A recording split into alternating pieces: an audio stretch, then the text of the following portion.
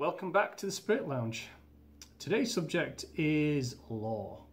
What kind of law? Well, it's the laws that govern our lives. The laws that govern our lives are human, natural and universal law. And we'll be talking about those and also delving into some of the basic fundamental principles of what govern the universe itself, which are underpinned in universal law. And those universal laws are also the principles that underpin from metaphysical, spiritual and esoteric perspective the laws that have created the universe itself. Celestial bodies, the universe, multiverse in fact, the galaxies, everything we see above our heads and everything we see beneath our feet and around us 360 degrees, if you like. So what's human law? Well, human laws, we all know, are the myriad of laws that never unceasing, never-ending list of laws that govern our human interactions. Human interactions between each other, the planet, plant and animal life, marine life. It's to prevent us and control our behaviours, effectively to have a more orderly and framework to how we live together, so we don't hurt each other mentally, emotional or physical, ourselves, nature, another life that we share this beautiful planet with.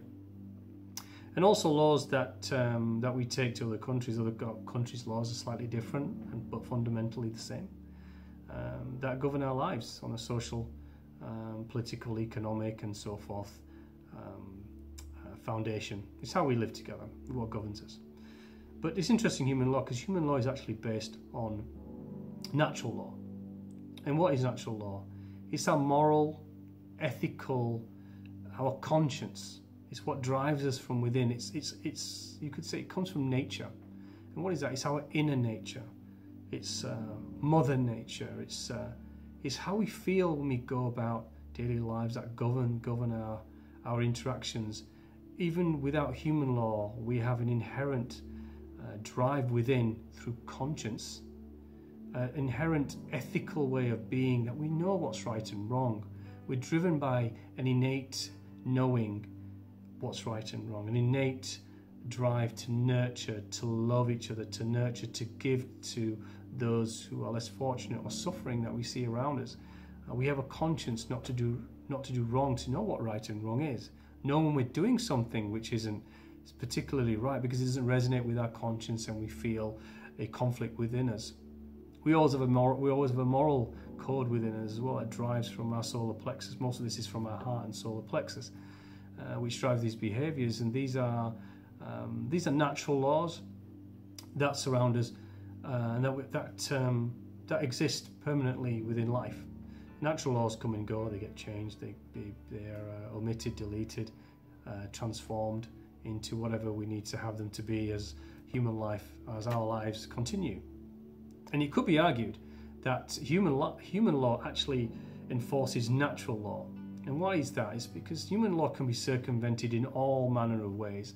If you have enough power, if you have enough money, if you have enough influence, it can be anything. Or you could run from it for the rest of your life and invade human justice forever and then leave this human experience never having had to confront from a physical perspective, human perspective, our lives perspective, what you've done. They can be circumvented. So human law are there fundamentally to enforce natural laws, and then we load upon those lots of other laws that we want to impose upon ourselves, to impose upon free will, and we'll discuss that later when we come to universal law. So human laws can be absolutely circumvented, and natural law can absolutely be circumvented, and all of it can be circumvented through free will. Let's move on to universal law. Now this is the transcendent aspects of life. Universal law can never be circumvented. Now when I say never be circumvented, what do I mean? We can try to circumvent them through our physical lives. We can try to think that karma doesn't apply to us because we've created some law of our own, with the belief or convinced ourselves that they have force and negate universal law. But that's on our that is something we create within our experience. But there's an absolute here coming up. There is no way of circumventing universal law and the principles of universal law. They're absolute. There are no excuses. I'll give you an example.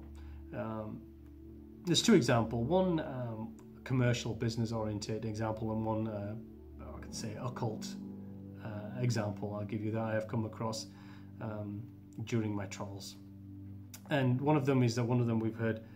All of us will have heard this one. It's only business. It doesn't matter if it's done in an office. Well, it's only business.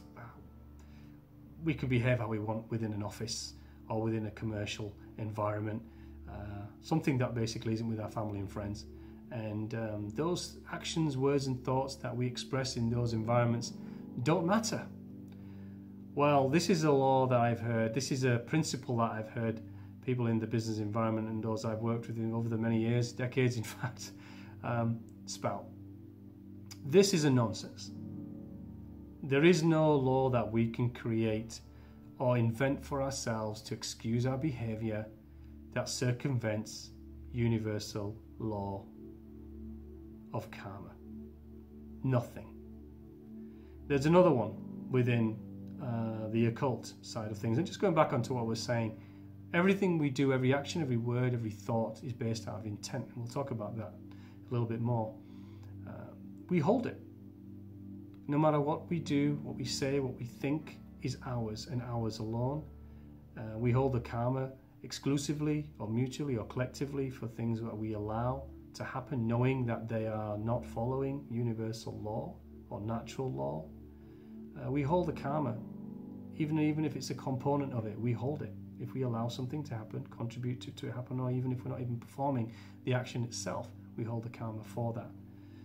Make no mistake, this is another absolute. There's lots of absolutes in this video. Some of you may not like this, but take it for what you will. The other one is in the occultic realm. I won't go into that much further in description.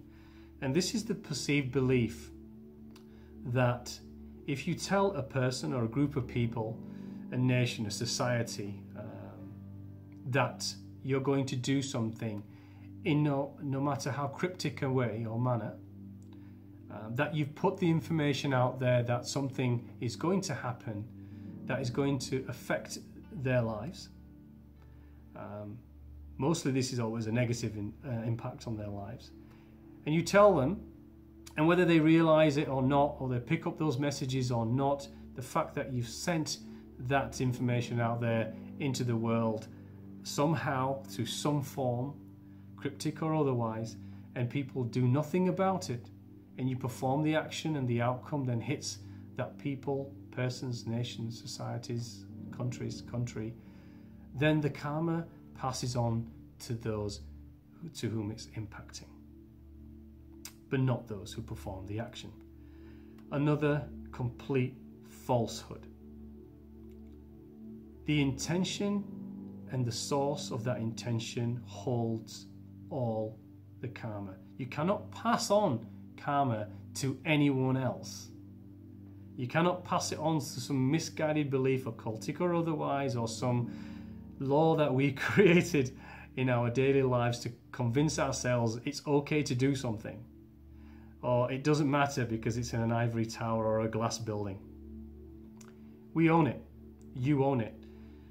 Actions, words and thoughts, everything we do has a foundation of intent behind it. We have an intention in us.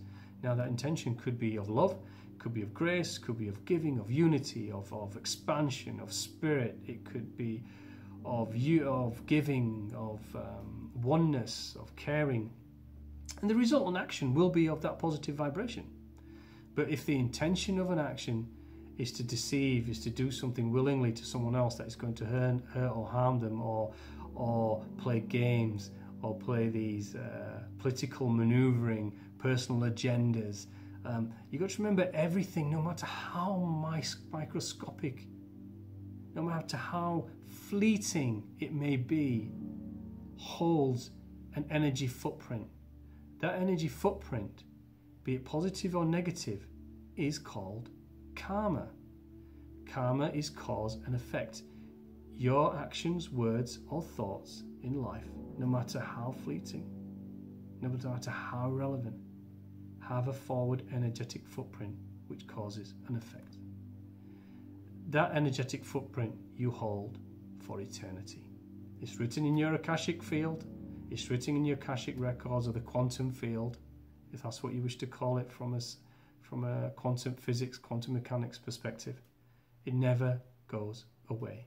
So be mindful of these falsehoods or believing in these illusionary laws, because they don't exist.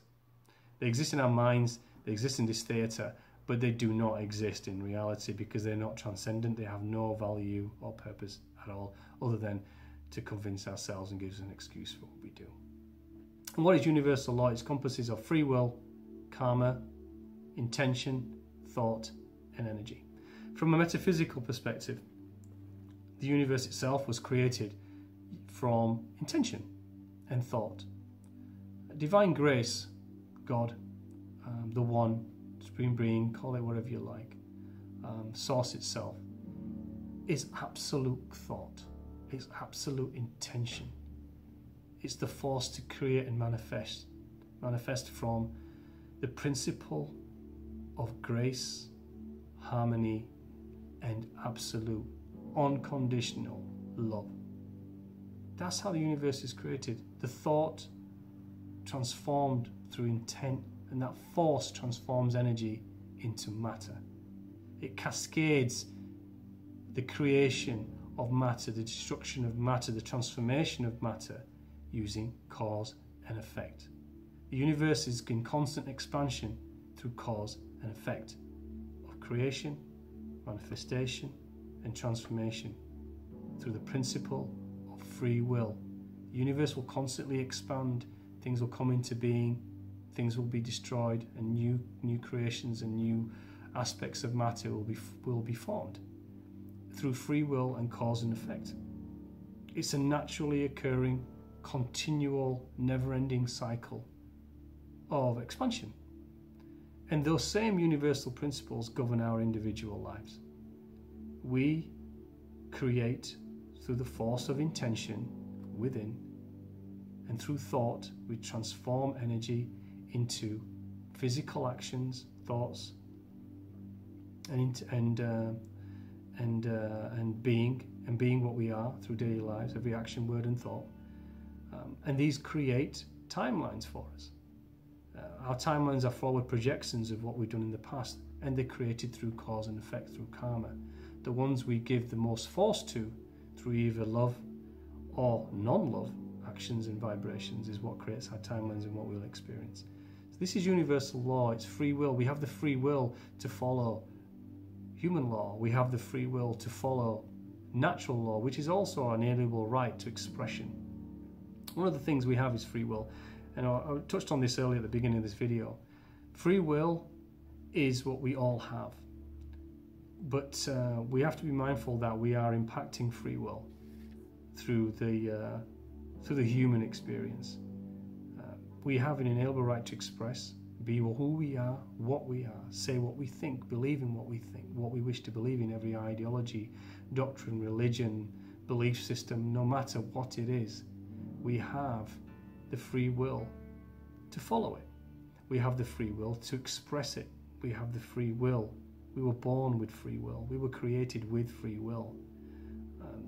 We don't have to like what another person believes, thinks, or says, but they have the free will to do it and say it and believe it. But we don't have the right to impose ourselves on other people's free will. That is happening in spades now, obviously, as we can see it. There's no end to that right now. This is up to us. In all honesty, it's up to humanity where free will goes. And remember, free will and karma are the basis of our lives. If we don't have free will, if we limit our free will, therefore we limit what we're able to do and the timelines we're able to create for ourselves through cause and effect and karma, then we should all question ourselves, are we going to be able to fulfill our purpose in life if we have free will to do so? To digress a little bit, we must remember we're on a planet with 7.x billion people in it, and we have animal life, plant life around us. Everything has free will, everything has karma, everything has an inalienable right to express itself in how it wishes. Everything has a predetermined component to why they're here, so do we. And we have the right to exist, the right to express and be what we wish to be. We all have a contract in why we came here. We came here for expansion. As I mentioned in my introduction video, it is effectively to return to grace whilst in form. We may take some thousands of physical years of life, thousands and thousands of including of many incarnations to do that. But we're living in a planet today with 7.x billion human beings with infinite divine spirits within them, and each and every one of them have achieved a different level of expansion, of spiritual expansion, whilst having human experience or otherwise. So we're not all going to be the same, and we're not expected to be the same. This human experience was never meant to be a homogeneous experience where everyone was the same, where everyone was molded to be the same, to think the same, to eat the same, to feel the same, to conform to each other. We have nations, languages. We're all meant to be the same because the challenge for us is to be unified and express love to each other because of our differences and despite of our differences. That's the reason. So we need to be mindful of that when we create and impinge on each other's free will, no matter what it is. There are human laws to govern how we interact with each other, which are there to help create a harmonious society regardless of people's belief systems, but they have the right to believe what they want. This is something that as you go through your spiritual expansion in this journey, will understand. The universal law and why we're here has absolutely no relevance to what we do as human beings. The human experience is just a transient one, and things change here all the time, and what we experience behind us is collective and individual energetic projection, which is creating our timelines, and we can drop into one or many timelines at any moment. It only takes a certain change or a certain trajectory for enough people to make to swap, to move humanity to different timelines, and we're constantly shifting and moving between them. And what we will experience is that has the most force. So those are the fundamental principles that I wanted to discuss today. They do align with quantum physics. Universal principles do align with quantum physics, and we may discuss that in another video, but not on this one. So we have human, natural, and universal law. Universal law consists of intent and thought, which are the underpinning actions that transform energy into matter, into timelines, into what we experience. We interact with those through our inalienable rights of free will and through the governing forces of karma. Karma is also law of attraction. We will experience what we put out. It's karma, it's cause and effect. It's the same thing. So these are the governing principles of the universe and our lives and the lives of each other. So please, I hope you like the video. Please add some comments below and any questions that you wish me to answer or pose from this video itself. Please subscribe and click the bell icon for notifications if you're so inclined and find these videos useful. And I've enjoyed doing this. It's my second one, and I'm getting more and more comfortable with it. So thanks again for taking the time to listen to this video and watch me on the screen there. And take care and have a great day. Cheers, bye.